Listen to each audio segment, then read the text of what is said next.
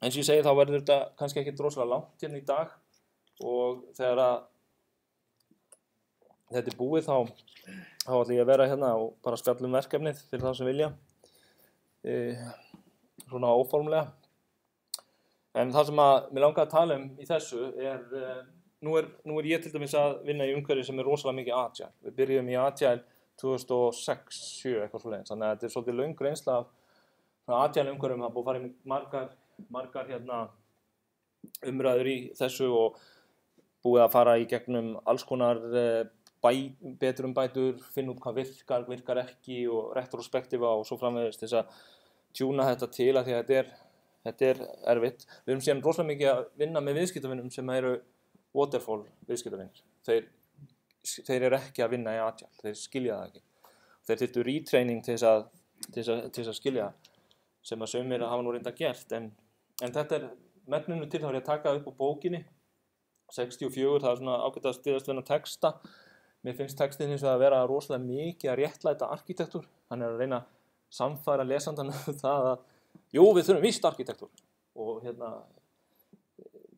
ég held að þeir sem lesa svona, sem ákveða að lesa svona bók, þeir gera sér alveg fyllilega grein fyrir því að það þarf arkitektúr. En byrja samt á því að koma maður hérna með nokkur atriði sem ekki í þessum kafla, en bara eru svona ákveðin prinsip sem að hafa verið svona nokkuð gagnleg þegar maður í þessari vinnu. Þar sé ímynda ykkur þegar sé að vinna í teymi og teymi þarf að hafa eitthvað svona viðhorf og það eru kröfur sem að koma inn og hvernig getum við haft þetta.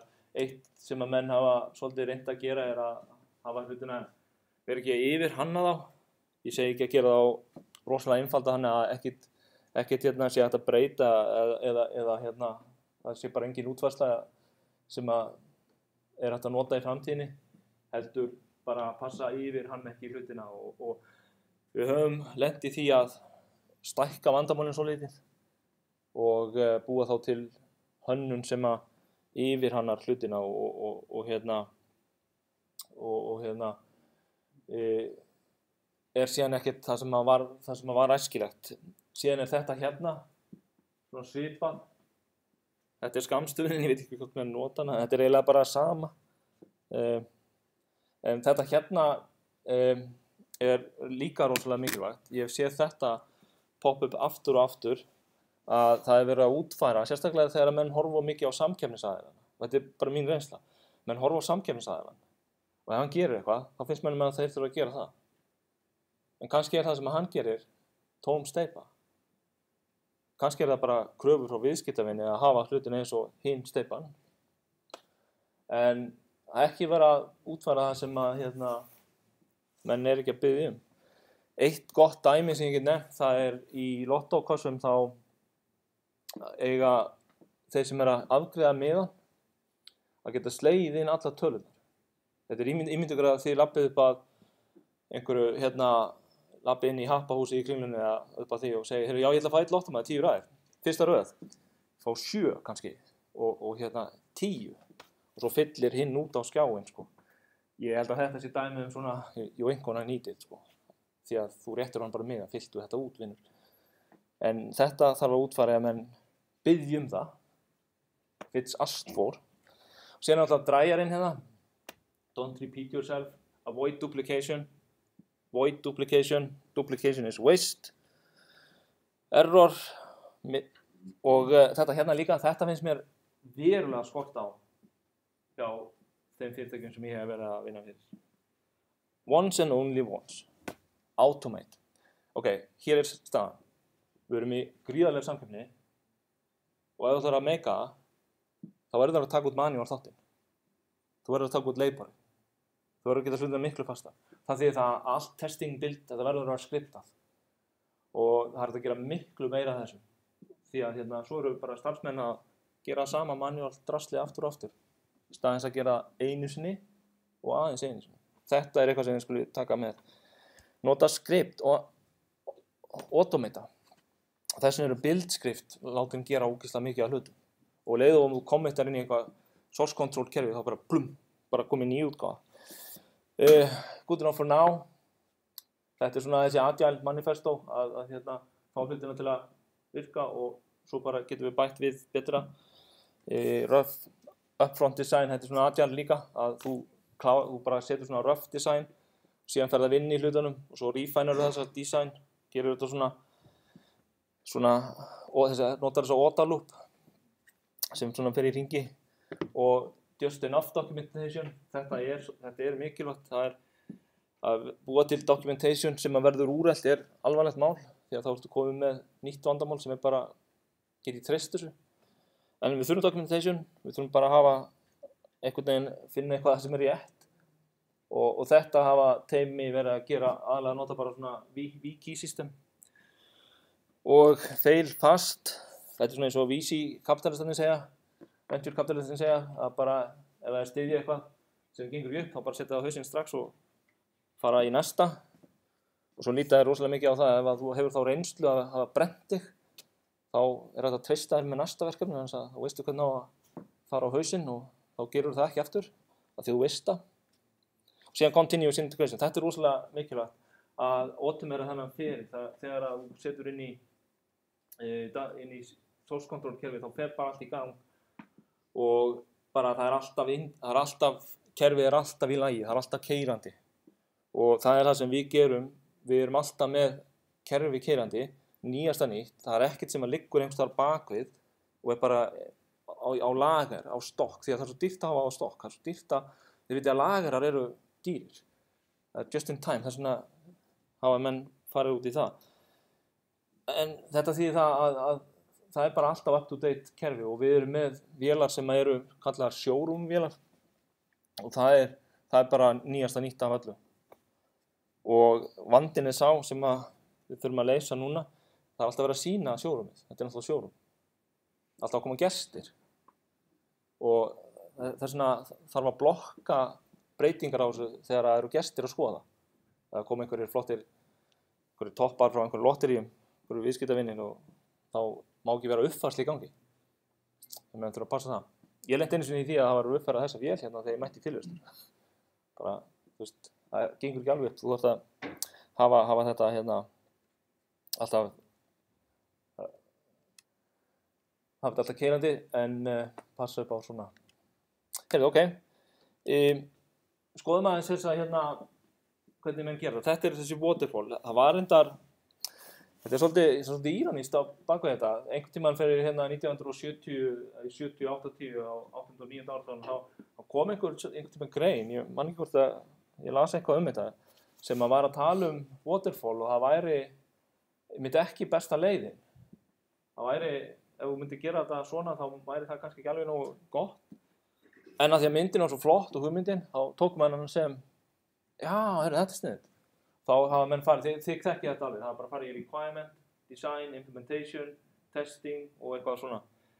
Og allt gert, og þannig vinna þessi viðskiptavinir sem við erum til dæmis með. Það sem er verra er það að þetta er bundið í lög. Það er að segja, ef það eru verkefni sem eru nógu stór, flest government verkefni til dæmis, þau eru öll svona. Þá er ekki að tala um í mínum gera, bara öll verkefni. Öll verkefni sem eru hérna af einhver ákveðin stærð verður að bjóða út og ef þú býður þau út, þá þarf það að koma með alla kröfunar, er það ekki? Og svo koma menn með lausn og segja þér hvernig þeir ætla að leysa þetta, allt saman. Og síðan stendur þetta, samkvæmt lögum. Þetta er bara það sem stendur. Og ef þú settir hér inn sem þú mást ekki að biðja þá farið það samt, en það er bara samkvæmt samningi. Og þess vegna hafa menn farið út í þessi Agile verkefnum, þess að þetta waterfallish dæmi það hefur ekkert verið að ganga. Nú síðan kom RAD í tísku, Rapid Prototyping, þetta var rosalega tísku. RUP, ég notaði þennan feril, þetta er alveg ágætis feril, hann er svona waterfallish, nema hann svona er nær, hann er ekki heavy og þessi fasar þeir, þú getur breytt requirements, þó að þessi fasin sé búinn, þú ert að vinna með þetta svona í fösum sem að svona minnka eftir því sem að álíður. Það geta síðast í fasin, hann svona er alveg frá upphafi, nokkurn veginn. En þannig að þetta mótil er alls ekkert vitlaust og við vinnum með þessu og þetta passaði mjög vel við verklag sem okkar viðskiptavinir höfðu. Og síðan náttúrulega Agile, þá eru menn konið með þessar lúppur hana sem að þá er það bara þannig að það eru ákveðin verkefni, það er allt gert, að features þannig eru útfærir features by features. Þannig að segja að það bara klárað alveg niður í databasein og kröfugreiningin bara gerð fyrir hvern fítus í einu. Þannig að þú byrjar á næsta verkefni þá ættu að gera kröfugreiningun á því að þetta bara nýr fítus. Þannig að þetta ekki svona upfront design. Og svo spurningin, arkitektúr fjallar structure og vision. Agile is about flexibility og geta tekið á móti kröfum í rauntíma. Það að segja að þú ert bara eina vikuna að vinna í þessum kröfum hér. Þetta backlogurinn sem þú ert að vinna með og svo klárar það frá upphafi til enda. Og þannig að þetta svona lítur út eins og að sé eitthvað konflikt þarna og það náttúrulega konflikt. Eitt til dæmis team structure. Ég var í mörg ár chief software architect og við gerðum svona með teymi. Þá gerðum við svona, þetta kerfið okkar, svona kerfið. Þá var þetta bara big upfront specification.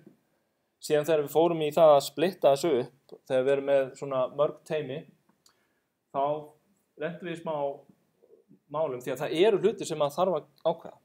Því ef teymin eru hérna, vinna í sínu lagi, sitt lagi, og eru ákvarðanir sem teymin get ekki tekið. Eins til dæmis, einhver segir, við þurfum að nota message queue system. Ætlar þú að bara setja upp message queue system bara í datacenteri sem að operation kerfi gaurarnir okkar eiga að opera. Teymi getur farið fram á þetta en síðan kemur næsta teymi og fær sömu hugmynd. Já, við þurfum að setja upp hérna message queue system. Við erum búin að velja þennan hérna. Ekki alveg sá sami sko.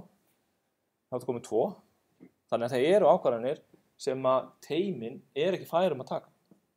Og það sem að mann þarf að gera að balansera þetta. Við þurfum að hafa arkitektúr, við þurfum að hafa structure, við þurfum að hafa vision og hafa fullt af hlutum sem þarf að ákveða. Það er fullt af hlutum sem ekki hægt að ákveða í hverju teymi fyrir sig. Þess vegna að hafa þegar blessa software arkitekt, chief software arkitekt eða hvað sem og láta hann vinna með þessum teymum. Þannig að það séu ábyrgðarmenn innan hvers teymi sem hafa software architecture hlutverkið. Þannig að ef einhver segir hérna, ég hugsa að það sé rosalega gott að vera með message queue system, þá þessi grúppa, þessi hópur, útfæri það fyrir öll teym. Sérum að það sé samrýmt, allir sé að nota sama. Þannig að allar þessar ákvarðanir sem ekki hægt að taka teymi bara hvert fyrir sig, þá einhver hlutverk í því. Þannig svona hefur við sett þetta upp hérna, þannig að það teymi ekkert rosalega stórt sem að á þessa vision, á þennan struktúr og allt það og gerir rosalega mikið af því að kommunikera við þessi teymi. Til dæmis hef ég miklum tími í það að fara og fund með hverju teymi til þess að ræða svona gerum við þetta og taka tilbaka allt pain pointin sem menn hafa. Þannig að við getum unnið í því. Nú séðan líka, hvað með þá planið, processor og output. Ef við erum með svona þetta teymin sem svona agile meira, þá ekki þetta big upfront stuff sem gert. Þannig að þá er svona spurning hvort að hvað gerir, en það alveg sama svarið. Það þarf að búa til svona arkitektúr sem þarf að sjá þessa hluti. Allavega, það líka svolítið konflikt á milli þessa driven design, domain behavior það, passar arkitektúrum fyrir þetta og það kemur alveg inn á sama að það ákveðnir hlutir sem við þurfum að skilgreina og það farið mjög vel yfir þetta í textanum. Sko við þurfum að skilgreina functional requirements, það þarf að gera user stories, það þarf ekki að gera allar í upphafi en það þarf að gera þær, hvort þið og þetta kannski það sem svona sameiginlega hlutirnir eru. Því að scalability, það gengur yfir allt. Caching gengur yfir allt. Allt performance stóð, security, það gengur alls þar og einhvers þarf að sjá það. Hvert teymi ekki að spá í þetta fyrir sig. Til dæmis teymi getur ekki talað um scalability, getur talað um performance á sínum eigin einingum en það sem sameiginlegt það eitthvað sem bara verður að vera gert annars staðar. Constraints, það eru bara ákveðnir hlutir sem eru bara ákveðnir. Við notum þessa hérna tækni. Við, sem ég tek mitt fyrirtæki sem dæmi þá það bara að við erum Java-búlla, við erum að nota Wildfly og svo framvegis. Ef að menn geta komið með góð rök fyrir því að nota annað forritunarmál, fyrir ákveðnar einingar, þá bara hlustað á það. Og ef við erum með ákveðna database, við erum með Oracle, og það bara þessi constraint sem teymin vinna þá eftir. Svo erum við líka með ákveðin svona prinsipur, við erum með stórt arkitektúrskjal sem segir filosófíun okkar í hvernig á að búa til hugbúnað. Það er fullt af prinsipum sem eru sett niður á blað og ef þessi prinsip eru bara ekki í lagi þá bara tökum við það upp. Það er ákveðin leiðingsstrategi og pattern sem eru lögð upp sem guidelines fyrir þá sem að fara að forrita þessa hluti. Þannig að auðvitað það skilgreina alla þessa hluti og það eru þessir hlutir sem eru svona stóra myndin. Því að ef þetta er ekki skilgreint, ekki dokumentur neins staðar, þá líður teyminni eins og það er ekki búið að ákveða neitt. Við erum að vita hvað á að gera. Það er ekki búið að ákveða neitt. Og þegar teymur í þeim fasa þá það við dysfunctional, þannig að það þarf að koma með svona gerum við það. Síðan hafa menn innan þess náttúrulega mjög mikið svigrúm. High level structure og vision. Og það þýðir það að við búið til framework og setja bara svona boundary. Nú síðan væri aðeins talað með þessum kafla risk. Risk mjög skemmtilegt. Það öll verkefni eru með gríðarlega mikið risk. Og góð verkefnastýring, sem sagt allir góðir verkefnastjórar, Scrum Master eða hvað, þeir sem ná árangri, þeir kunna meðhöndla risk. Og til þess að gera þetta, þá er mjög einfalt, þá tekur þú 2 þætti. Og það er probability. Hverju er líkurnar að þetta gerist? Ég meina, gott dæmi, við erum eftir að fá testvél frá bankanum svo við getum testað debitkortafærslunar okkar, eða kreditkortafærslunar. Við erum að fá þennan testserver, við erum búin að fá documentation. Hverju eru líkurnar því að þessi testserver er eins og documentationu? Ég myndi ekki segja 100%, eða 0%. Að síðan nákvæmlega eins eru enga líkur. Þannig að þú býrðu bara til einhvern stöður á þetta sem kannski ekki 100% að sé líklegt að gerast, en allavega við getum sagt að það sé 50% líkur að verði einhver vinna hana, 20%, ég veit ekki hvað, ef þetta er áreiðanlegur banki, eða eitthvað sem hefur góða reynslaf, allavega, og síðan segjum við bara impact, hvað þýðir þetta?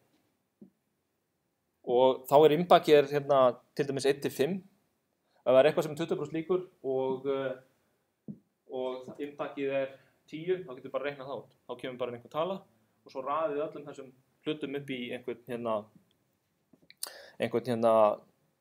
einhvern lista og finnum út hvað á að gera við þessu hluti. Hérna er til dæmis probability og impact. Sjáum við það rauða, það er miklar líkur og mikið impact. Græna er það sem er litlar líkur og auðvelt að laga eða bregðast við. Og svo er það sem að menn gera, það er í raun og veru í þessum verkefnum þegar arkitekturinn er svona tilbúin að gera riskstorm, að finna út þessu hluti og þá gera menn þetta. Yfirleitt það sem ég hef gert er bara þegar ég tek eftir þessu alveg leið hvaða riskar eru í svona verkefnum og bý bara til riskdokument. Og aðalega, og hérna dæmi sem að data formats breytast, mjög algengt, external component að virki ekki, external system not available in time, rosalega algengt. Technical specification is vague, þetta er mjög erfitt. People not cooperating, lúmskur biti. Þú ert með 2 teymi sem þarf að vinna saman. Þessi þarf að fá API frá hinum og hinn þarf að fá API frá, bara þau þurfum að vinna saman. Þá ertu með Conways-vissinni og þá þarftu að búa til svona, og til að mitigera svona risk, það tala að mitigera til að koma í vegferð það, þá bara gerur 2 manneskjur, sitt hvoru megin og sitt hvoru teyminu ábyrgar. Og það er verið að tala saman á hverjum morgni. Síðan er pólitík, það er alveg rosalegt hvað pólitík er inn í svona fyrirtækjum. Þessum alls konar svona fólk að skapa sér stöður. Ég ætla ekki að gera þetta því þú vil ekki hann að gauður hann hinum með, ég vil ekki að ná við árangri. Menn segja þetta ekki, kannski hugsa þetta, en I'm not invested in your success. Væri kannski, en þetta er alltaf einhver svona pólitík. Maður verður kannski ekki var við hana, en hún er þarna og það er það sem maður getur skemmt. Og það er kannski líka bara skoðanágreiningur.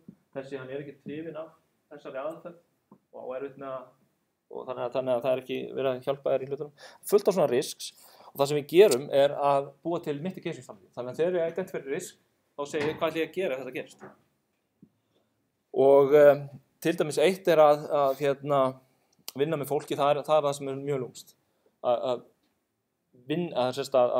koma þér upp til dæmis hjá verkkaupanum, að koma þér upp góðum vinum sem þú getur hringt í og ef það eitthvað sem stíflast, við fáum ekki gögnin, þá getur þú spjalla við vinin sem að tala við hinn og þá gerist eitthvað.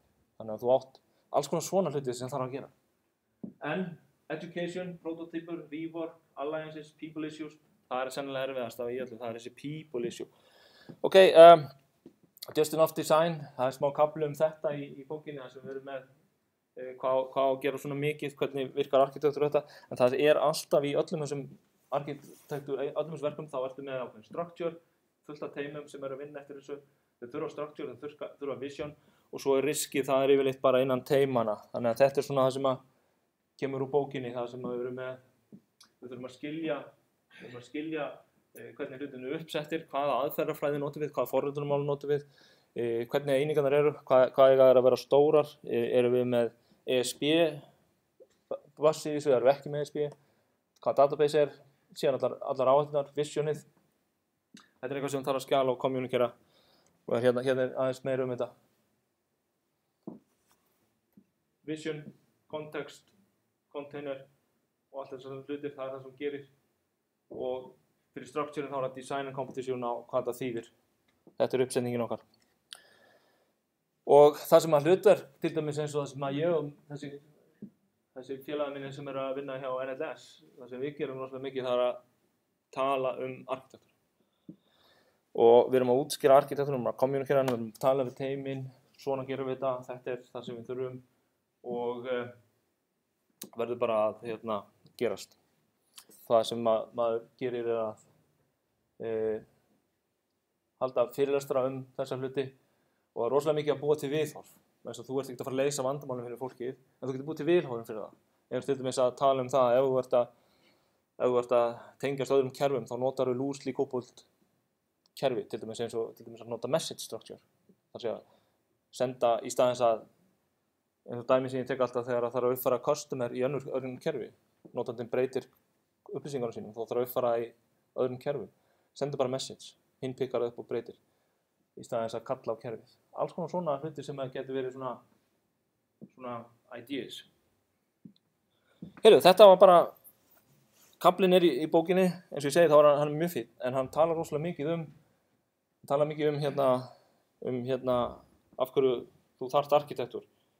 En ég held að það sé alveg augljóst að menn þurfa einhvers konar big picture.